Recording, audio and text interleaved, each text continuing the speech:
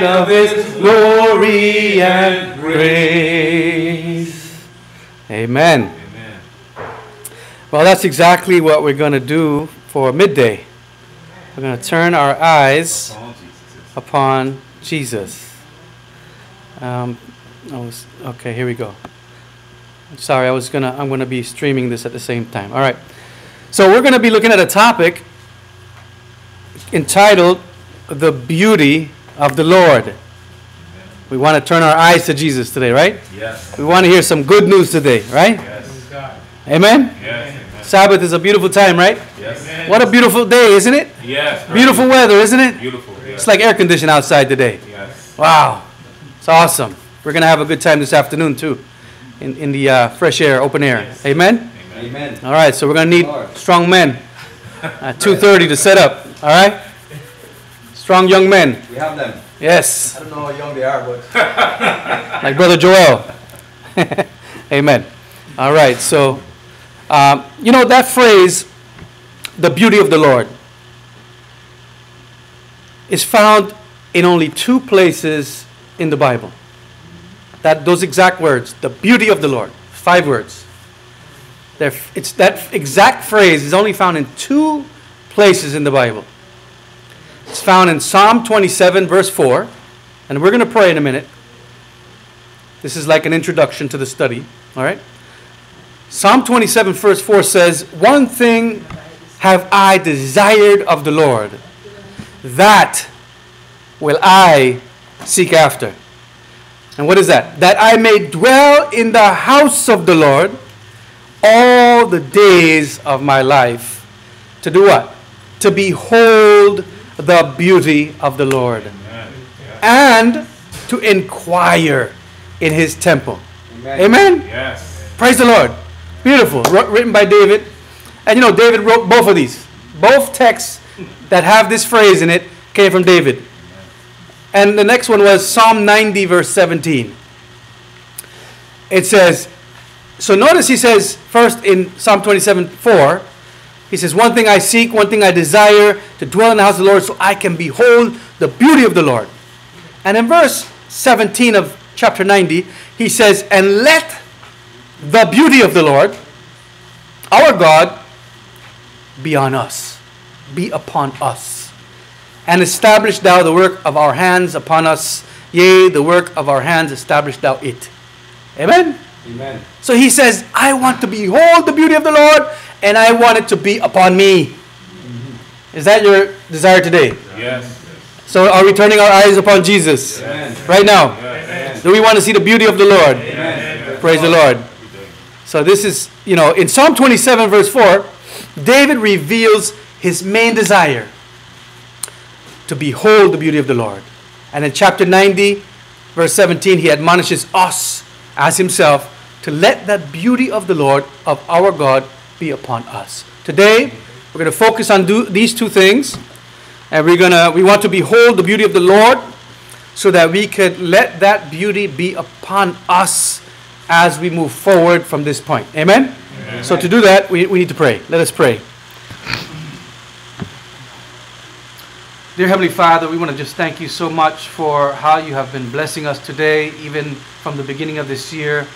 It really is an awesome thing to, though the world gets darker and darker, we can sense that our environment is getting brighter and brighter. And so, dear Father, we thank you for that. We thank you for unfolding your glory to us. We thank you for these wonderful studies that you've been giving to us. And so, dear Father, we come to your throne today for no less. We want you, Lord, to speak to our hearts. We pray, Lord, that you will use this ragged vessel. I come before you, dear God, to be used by you, and I ask you to use me as your vessel. I pray, Lord, that you would empty me of self, and that you would radiate yourself through me to all of us. And that, dear Father, we will hear your voice speaking, and that we will see your beauty even more today. For, Lord, we know this is your desire, to reveal yourself more and more to us. And so, dear God, we come before you, asking you to do this today, and this afternoon, and we pray that your holy angels will be involved to protect us and shield us from all distractions. And we pray, Lord, that you give every single person within the hearing of my voice a special blessing to be able to receive what you have today so that we can give to others that which you give us. We thank you and we praise you. And we ask these things according to your will in the name of Jesus, our Lord and Savior. Amen. Amen. All right, so the first place that I want to take you to find the beauty of the Lord is the first book that was ever written. Anybody know what that was? We think it is Job. The book of Job. We're told that Job was the first book written, right? The first book ever written. We want to go to that first book to see if we find the beauty of the Lord in that first book. You with me?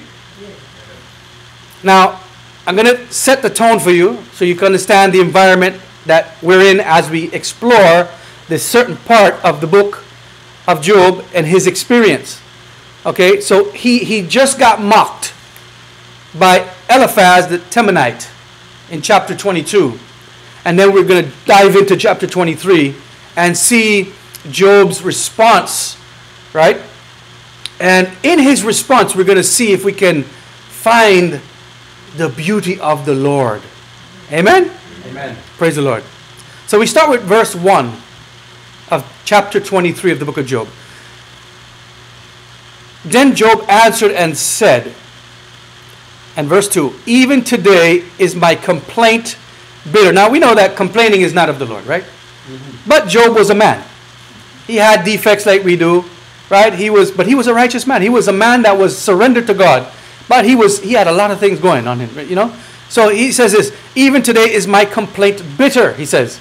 He says, my complaint is bitter and my stroke is heavier than my groaning. What is he saying? Think about what he's saying. My complaint is, yes, it's bitter. In other words, it's not a good thing. It's bitter. It's really not. It just doesn't feel good. It's bitter. It's not sweet. My complaint is not good, but my stroke is heavier than my groaning. In other words, the stroke is heavier than my complaint. That's what he's saying. Okay? If anyone knew suffering, it was Job. Would you agree? If anyone knew suffering in the entire Bible, it was Job. Right? And his troubles began. Yeah, Job chapter 23. Right? We're looking at Job chapter 23 right now. And we just read verse 2, right? He says, even today is my complaint bitter, but he's saying my stroke is heavier than my groaning. He was admitting that his pain was worse than what he was expressing with his lips. So his troubles began when? Now we know there was I would say parabolic or a symbolic kind of meeting. We've already touched that in the past. And we learned that it had more of a symbolic meaning, the meeting between God and Satan. But his troubles didn't necessarily begin there totally. Right? We give all the credit to that conversation between Satan and God in Job chapter 6 verses, from chapter 6 on. But his troubles actually began when his sons and daughters grew of age. And if you go back and read Job chapter 1, you'll take note that Satan had to actually wait till the opening was made for him to afflict Job. There was an opening made for Satan to go. Satan, we're told that Job had a hedge around him, his property, his children, his everything. His flocks, right? Everything around him, he had a hedge around him. But something made a breach. It wasn't just that conversation between God and Satan where God just gives him permission to go and wreak havoc. If you notice, if you take note, Satan waits till an opening was made for him to afflict Job. If you read carefully, brethren, you will see that the troubles started when Job's children began to behave like the heathen. They all gathered, if you read the story, they all gathered for 7 days How many sons were there? 7 sons and 3 daughters. And they were partying each day at every brother's house till they got to brother number 7. Are you with me? They were partying, and and since they were drinking and eating and all these things, when you look up that word drinking in the original Hebrew, it meant intoxicating drink. They were getting drunk. They were drinking fermented alcohol. They were drinking fermented wine. So if you read carefully, you will see that the trouble started when Job's children began to behave like the heathen. They all gathered 7 days to party and get intoxicated. In other words, they made a choice. They made a decision at that point not to follow in the footsteps of their father. Are you with me? Amen. Do you know that your children, when they get to the age of accountability, they can open a door for Satan to come in? Yes. You know that? Yes. And it can affect you. Yes. You know that? Yes. That's what happened with Job. All his children, all 10. And I'm sure that the males were kind of maybe even kind of influencing, or even the oldest one might have been influencing the others. Who knows? We don't know exactly how they got into that position because the whole history is not laid out before us. But we know what the end result was. You understand? And we know how people get to that end result. It's a progression of rebellion, right? And even after they had their party, what happened? Well, you see Job making a sacrifice for them because even he had the intuition to know that whatever they were doing was not right with God. You with me? Yes. So they were sinning. They opened the door for Satan to come in. Satan had to wait. And who knows what other evils they were committing that were not detailed in the Bible. Their actions opened the way to all the evils that happened to that family on the 7th day of partying. What happened on that 7th day of partying? All hell broke loose. And why is this? Notice it was 7. It must have been a complete defilement of the principles that Job was trying to instill in them. 7 means completion. Right. 7 days, all hell broke loose. Why? What happened at the ark? 7 days, what happened? 7 is a symbolic, it's a number, a symbol. It means completion. It means that whatever they were doing was in perfect rebellion. Okay, is there such thing as perfect rebellion? Yes. It means you seal yourself off in sin. Yeah, it means that they became fixed in that. You understand? They became sealed on that 7th day. That's tragic. That's a tragedy for Job, for his children, for everyone. You know what I'm saying? But that's what happened. They opened the door to Satan. Their actions opened the way to all the evils that happened to that family on the 7th day of partying. They opened the door for Satan to enter in, and they made a breach in the hedge that Job had made around them for many, many years. Amen. Amen. And in that same day, brethren, Job lost his oxen, his asses to thieves, and there were lots of them, because Job was the most richest man, the most greatest man of the East. You read that in the Bible. He was the greatest man of the East as far as having stuff and being He lost his sheep. His sheep were burned. His camels were also stolen. His servants were killed and burned. Some of them were burned with the sheep, and some of them were also killed when the thieves came to steal. His oldest son's home was destroyed by some type of tornado, who knows what. His sons and daughters, all 10 of them, were killed, all in one day.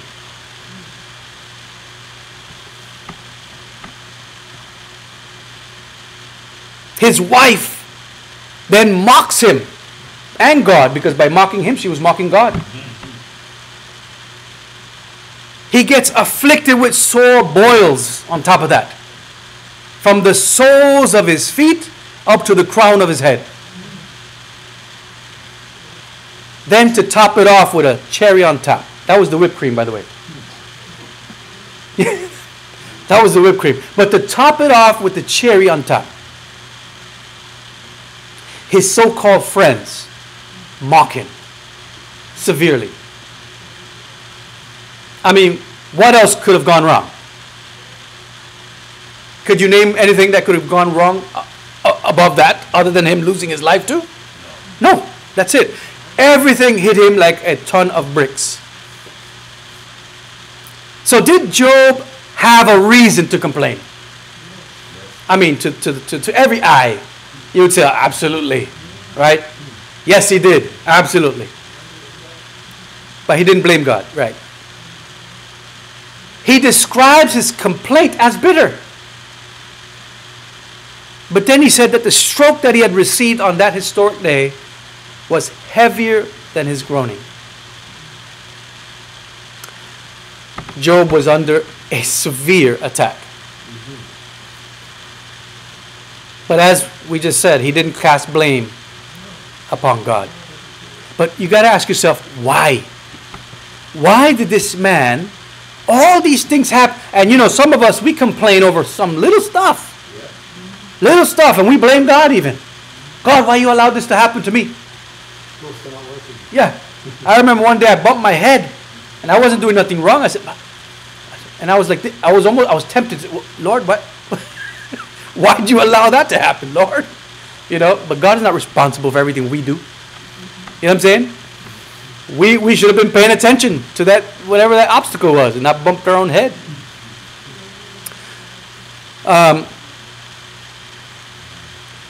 Why is it that this man, who lived so long ago with such limited understanding, according to what we think he understood, why would he not blame God? Didn't all the prophets write as if everything happened from God? Why was he the exception? Notice that if you look at how the Hebrews wrote, the Hebrew idiom of permission, everything came from God. The world was flooded, God drowned the earth. Sodom and Gomorrah burned with fire, God burned them all up. That's called the Hebrew idiom of permission. The Hebrews wrote as if everything, whether good or bad, came from God, but in the case of Job, he was an exception to the rule. Why is that? Wow. Can you see something there? Yeah. He was an exception. He didn't speak like all the other prophets spoke. He didn't speak like everyone else did. Why? It's a mystery. But we're going to get to that today.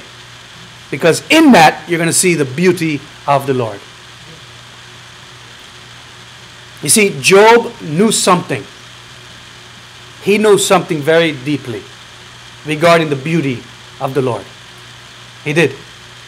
To Job, God was sweeter than honey and the honeycomb. Job was longing to be in God's presence again. He realized that something had happened that caused a separation between him and God. And it wasn't necessarily his act, but he was reaping the results of whatever that act was. You understand? Which happens to some of us sometimes. I mean, was John the Baptist beheaded? Did he bring it upon himself? No, God permitted that, right? Right? Were the martyrs martyred? Were people burned at stakes? Things happen. God sometimes permits certain things for a deeper reason that we might not understand at that moment. You understand? You with me? Yes. Amen. So that's what we're seeing here. But to Job, God was sweet. Sweet. You think God was sweet to David? He was sweet to David, no? He was sweet to Job. Sweet. Yeah, sweeter, let's say. Right? Because even David writes some things that, right, kind of almost put God in the place of being the one behind certain things. Right? But, so Job knew something. And in his stress and in his time of trial, he began to long to be back in God's presence. Why? If people had, think about it. If a person thought that all these things were coming from God, the last place they would want to be is in the presence of God. You with me? But Job wanted to be in the presence of God. He knew that it was because there was a breach somewhere that these things were happening. And he needed to make that link again with God. He needed to make that connection again with God. Notice here his words recorded in Job chapter 23, verse 3. Notice what Job says.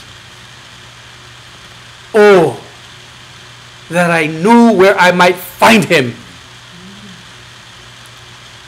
that I might come ever to his seat.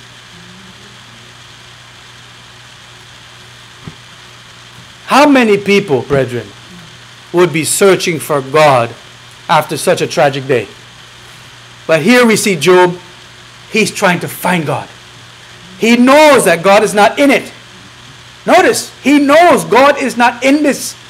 He needs to get back with God so that all of this can go away and things can change. Because in the presence of God is only what? Blessings and love and peace and joy and healing and strength.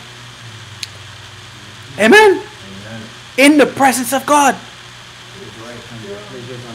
Pleasures untold. But not many people would be seeking for God if they had the wrong understanding of God. They would be running away from God. But Job had an understanding.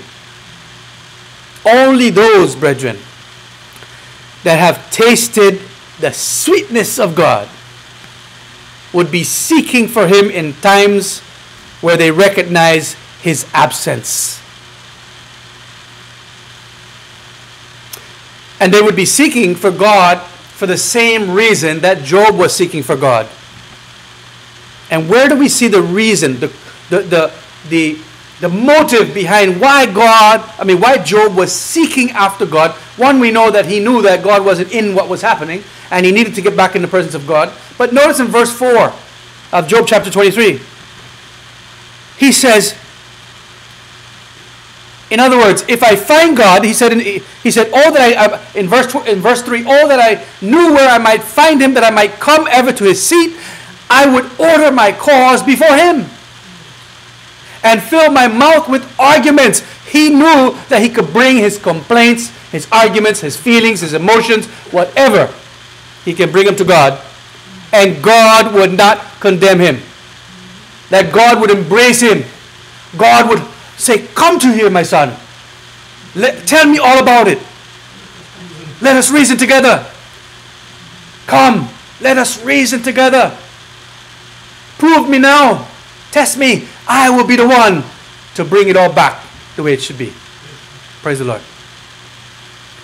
He knew. He says, I would fill my mouth with arguments in His presence. I would tell Him everything. Brethren, Job wanted to present his problems before the only being in the entire universe that would be able to help him.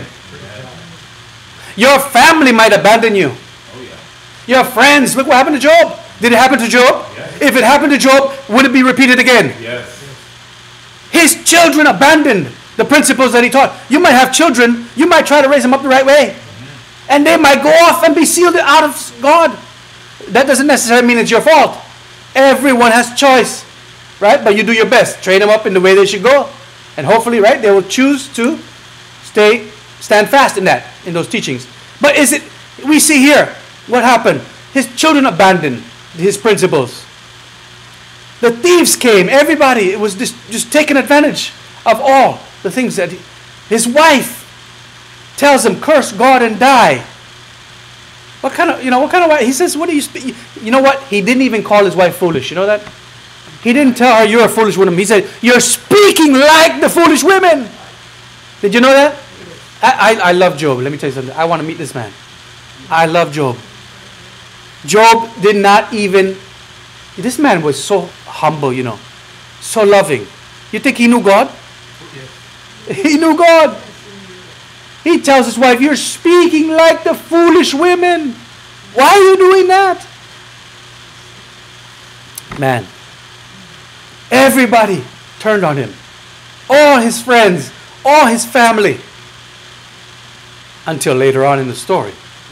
We know that. All his family and friends abandoned him in the time of need. And have you ever felt that way? You ever felt that way? Yeah. Have you ever gone through something and realized that none of your friends or family were there to help you? Even you how can they be my friends and family? And they don't even help. In times like those, brethren, there is one. There is one that is guaranteed to be there. And that is the one that we need to search for. Yes. Just like Job. Yes. Because he's sweet. He's beautiful. The same being that Job knew would not mock him is the one we need to run to. Amen. The one being that you can know would encourage and strengthen you instead of mock you and persecute you is guaranteed to be there. He would never not be there. You know, Job said in verse 5,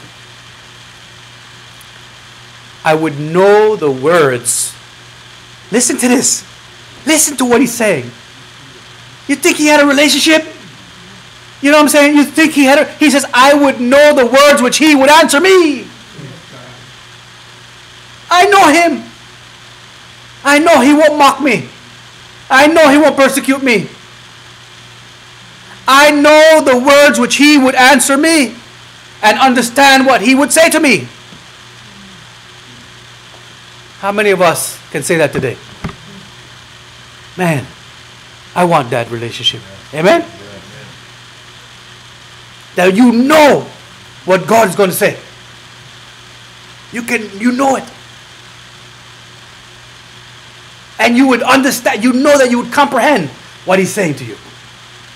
Brethren, there was an assurance in Job's mind and his heart regarding the beauty of the Lord that was amazing.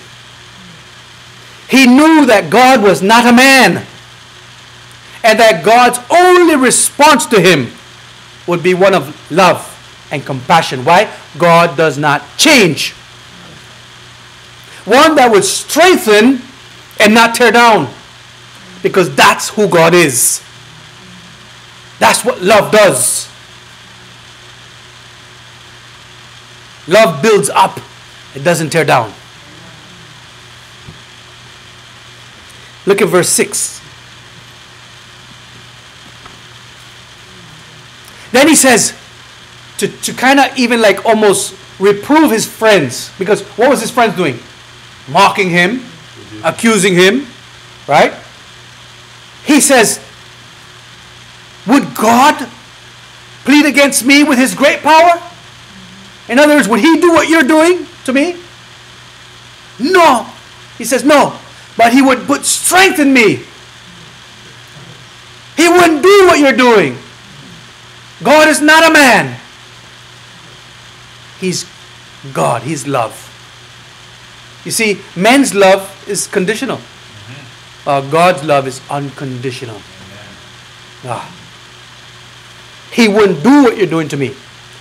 God, that's why I will always turn to God. Because God is the only one that will love me no matter what. Yeah. He will be the one to protect me no matter what. He will never dishonor me, disrespect me like you guys are doing. He would never do that. So you know what? I have to cling to God. Amen? Call it a crutch. It's a crutch that everyone needs. Without that crutch, you can't walk. Even though you think you're walking, you can't walk.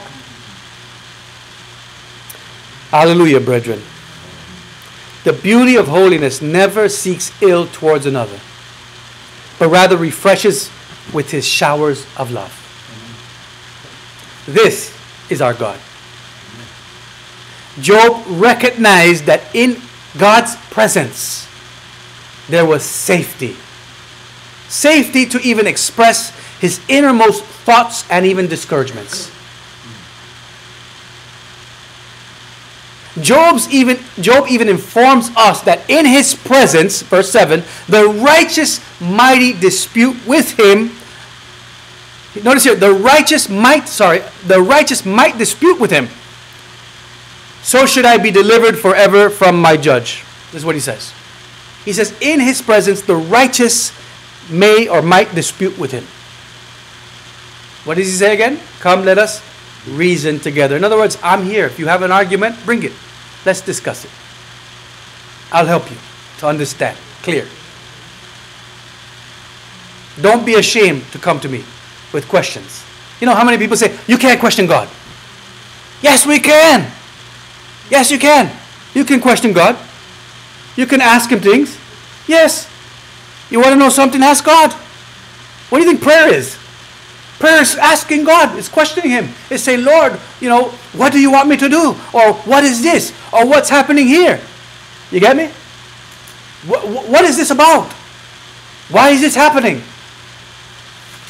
God is always there waiting for our questions because he has all the answers. Amen. If there's any being in the universe that has all the answers, wouldn't you want to question him? I would have a million questions. When I go to heaven, holy man, I'm going to have a million questions to ask God. Yeah, I'll probably never, ever run out of questions. Yeah, no. Yeah, I'll probably never run out of questions. And you know what? He'll be there just answering patiently every question because that's what love does. Beautiful.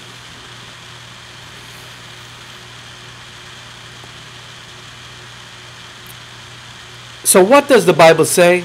That the effectual fervent prayer of a righteous man availeth much. Where do we find that? James 5:16. And you know that the opposite holds true to that too? For the prayers of the wicked are not heard. That's what we're told. Doesn't the Bible say that? Doesn't mean that God doesn't hear everything. It means that he can't legally honor something that is coming from the wrong motive, right? The evil heart, right? If you're saying, well, God, I want a Mercedes-Benz, because, stuff like that. I'm just making that as an example, but that's what it means. It means if your prayers are just motivated by ill or wickedness, God cannot honor that. You with me?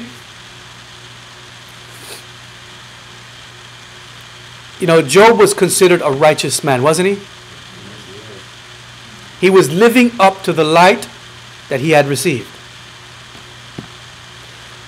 Job was the type of person that would always... Did you know that if you read a little history of Job, if you go into the Spirit of Prophecy, and it gives you a little bit more information about Job, because Job, the book of Job, you only see that story and that's it. But if you go into Spirit, you get a little bit of more information.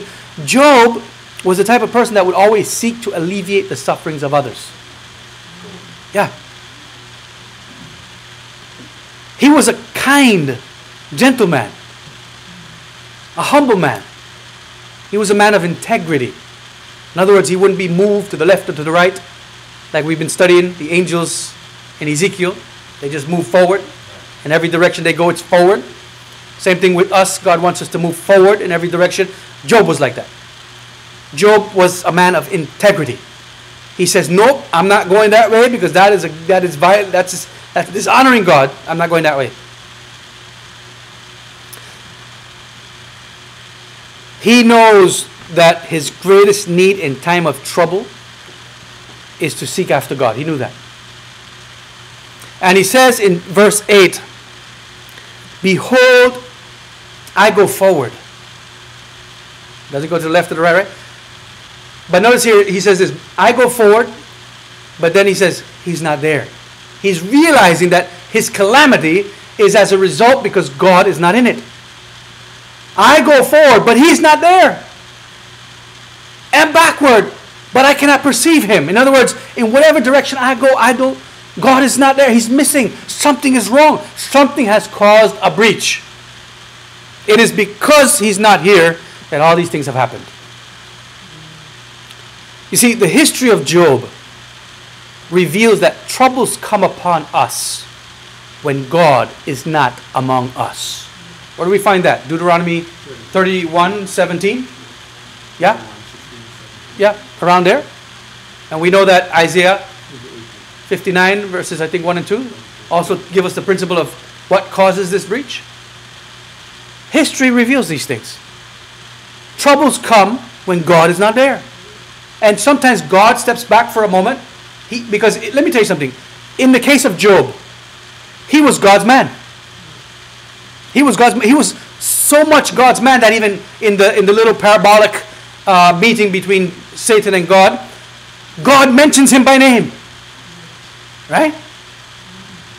God knows this man. There's a relationship. But in the case of the righteous, whenever these evils come upon, it's because God is permitting them for a greater cause. Job might not have known that at that time, but yet he trusted God. That's what we need to do. Whenever things come upon us that we can't explain, we know that there's a separation there taking place, but if we know conscientiously that we're living according to the light that God has given to us, because there is a such thing as being conscious of obedience. There is. Doesn't mean that you think yourself perfect, but you're conscious of your relationship with God, like Job was. He was conscious of the fact that he knew God. Amen? Paul said, I run the race, right? He was conscious of the fact that he was walking according to the light. You understand? So there's a possibility where we see here, and many times, that evils can come when God permits. On the side of the wicked, the opposite holds true. It's when God cannot prevent it. The wicked don't give God legal authority to protect them, therefore he can't prevent the evils to come upon them. Are you with me? So the history of Job reveals that troubles come upon us when God is not among us, and in Job's case, his children brought about this great separation. They were the culprits. They were at the age of accountability. And for the benefit of the grander cause of the gospel, God permitted it to go on for a time. Are you with me? God permitted what happened there to go on for a time. Notice that it was the first book written. That means there's something very important in this book for us. You understand? It is the first thing that God gave to Moses. God knew that this history, the history of Job, would be a lesson book to all succeeding generations going forward. That sickness, suffering, and death come from Satan and not God. This is why we see God permitting this to happen to Job in such a way.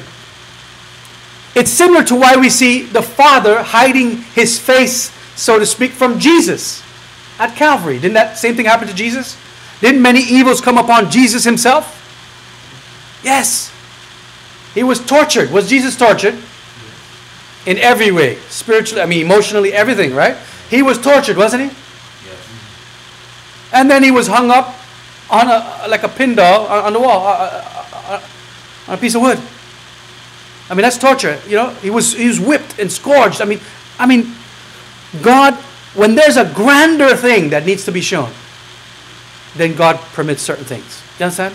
And if we're agents of God, we have to be like the special forces and just roll with it. You know what I mean?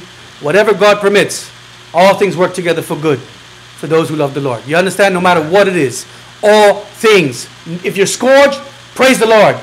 That's why Paul could say, I rejoice. I take joy in tribulation.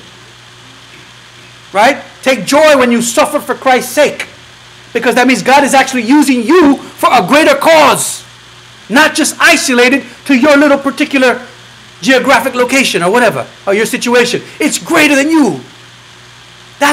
You understand what I'm saying? When we're persecuted and God permits it and we know we're consciously obedient to God, that means God is actually using you for a great work. Way bigger than you. Way bigger than your area. It is going to be worldwide. It's going to be something that's going to affect thousands of people. You understand? That's how it works. Man, it's amazing. God is amazing. God is beautiful, brethren. Amen. Are we willing to be used and expendable for the work of the gospel? If it takes our blood, If thousands of people would be saved in the kingdom by seeing evil manifested in your experience, wouldn't that be a blessing? When you get to heaven and see bringing in, you see that you brought in the sheaves, that God used you to bring in sheaves of people, bundles of individuals from all over the world.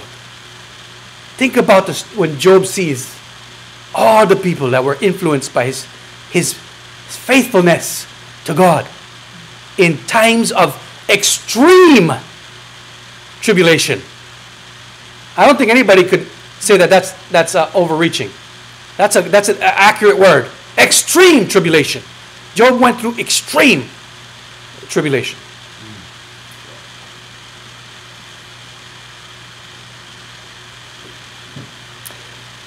So what happened with Jesus, God had to allow these things for the greater good of the gospel and man's salvation. Amen? Praise the Lord. Job continues in verse 9. I'm making it easy for you today. All the scriptures are one after another. Isn't that nice? It's nice to do that sometimes, right? Instead of jumping back and forth, all you hear is pages and then you can't get to it fast enough and I get to the next one and you're like, wait a minute. You know, it's like all in order, you know. But anyway, it's a beautiful story. It shows the beauty of the Lord. Now on the left hand, he says on verse 9, on the left hand, where he does work, but I cannot behold him. He hideth himself on the right hand that I cannot see him. He's saying, you see, although Job recognizes the separation that existed at that time, he had confidence that what had taken place was permitted for a reason.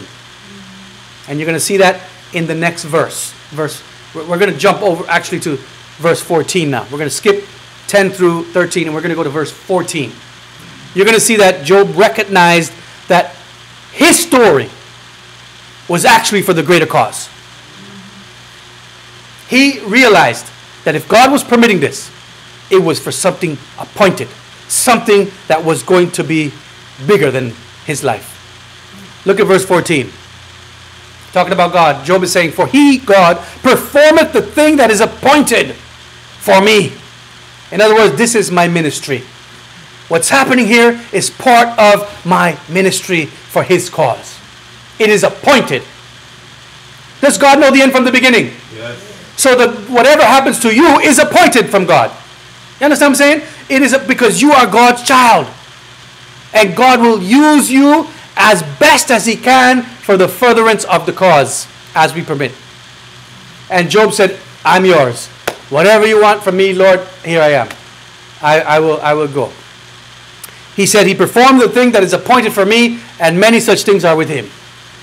Praise the Lord. Job was an instrument, brethren, in God's hand. And he knew that God had appointed him for such a time and event as that. God's beauty never faded for Job. At the end of Job's complaints, he did something that invited God's presence back. He prayed for his scoffing friends. He prayed. He knew, if I pray, God will come and attend. And this act brought about a change in his situation. Notice Job 42. We're going to jump to 42. So that's a jump. And verse 10. Job 42:10. We're going to see how the story ended for Job. You see, you allowed me to use you. And you know what now? I'm going to bring you the ease that you prayed for. The blessing. The restoration. The healing. Yeah. Notice here in verse 42. And this is why he didn't notice that. What did he do? He prayed for his friends. Or, we'll talk about that in a minute. We'll talk about that. But look at verse 10 of chapter 42. The Lord turned the captivity of Job. When? For who? For others. Notice after all that, he's praying for others. He's praying for those who are persecuting him. Wow. It didn't say he prayed for himself. Right? Although we can probably assume that there was some praying for his situation as well. But notice it says, no, his captivity was turned when he prayed for others, when he prayed for his persecutors, when he prayed for his scoffers. Also, the Lord gave Job twice as much as he had before. Now let me ask you, were Job's friends treating him as friends or enemies? Are you with me? You know, God always calls his enemies friends. He said, where did you get those wounds in your hands? Oh, I got these in the house of my friends. Right? To God, there's no enemies. So to Job, there was no enemies.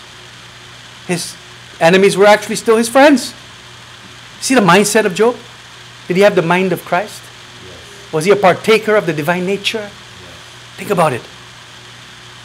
When he prayed for his friends. Like enemies, they scoffed at him, as opposed to trying to comfort him. Now, with friends like that, what did he say? We don't need enemies. If our friends are like that, we don't need enemies. Jesus told us that if we prayed for those that persecute us, that we would be behaving like the Father. Isn't that what Jesus said? Yes. What did he say? Love your enemies, bless those that curse you, pray for those who despitefully use you and persecute you, so that you can be what? Like the Father in heaven. You can be sons and daughters of the Father. Right? It's if we allow his attributes to come into us. Amen?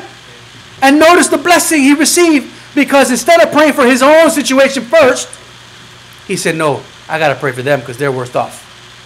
Think about it. Were they worse off than Job or not? Yes. So who needed the urgent prayer first? Right. Are you with me? This is amazing. Let me tell you something, brethren. We need that. We need that mind. We need the mind of Christ. That's why God called him perfect. Yes. A man who eschewed evil. Yeah. Job actually reflected the beauty of the Lord. Yeah. Job could say like David, one thing have I desired of the Lord, that will I seek after, that I may dwell in the house of the Lord all the days of my life, to behold the beauty of the Lord and to inquire in his temple. Brethren, I had a bunch more to share, but I'm going to stop here. One thing, I'm going to give you a final closing scripture. And it's the same one we started with. The second one that we started with. Psalm 90 verse 17. Let the beauty of the Lord our God be upon us. Let us pray. Amen. Dear loving Father, we want to thank you so much for revealing your beauty even in the mind and heart of Job.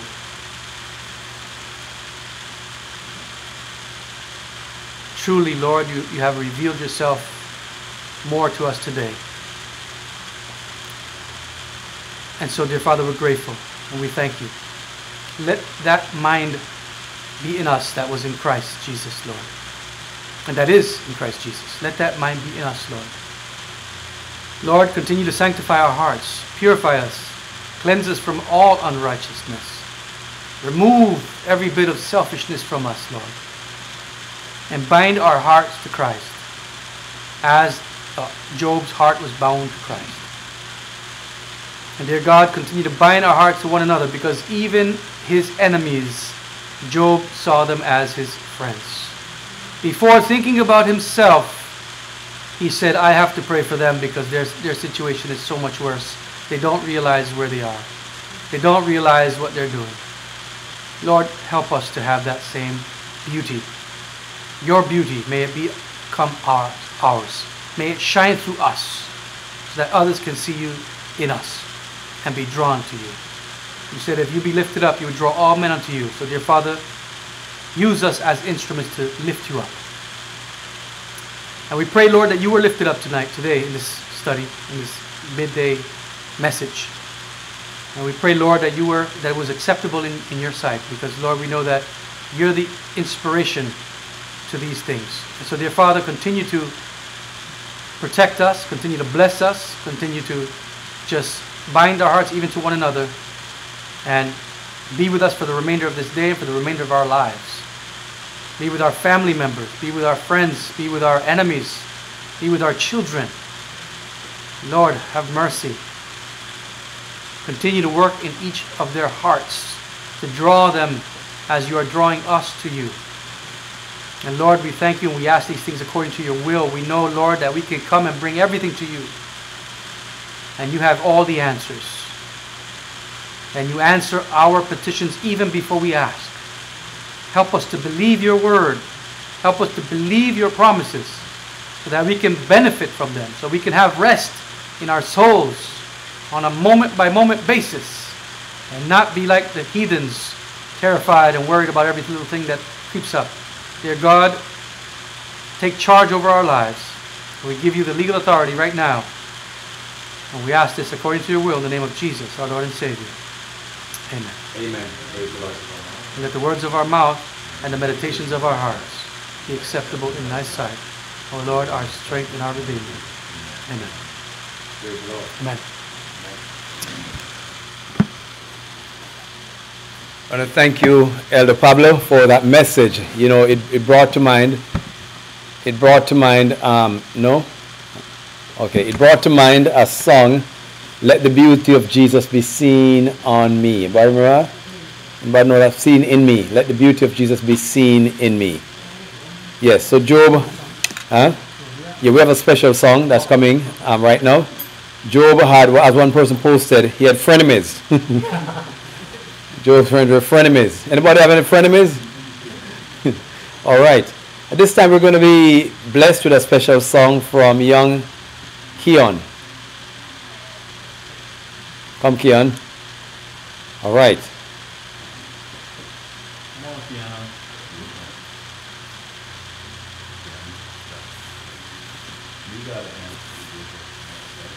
All right.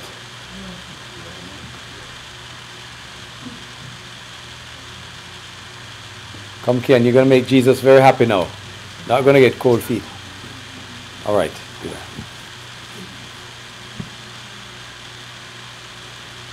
You have the music on?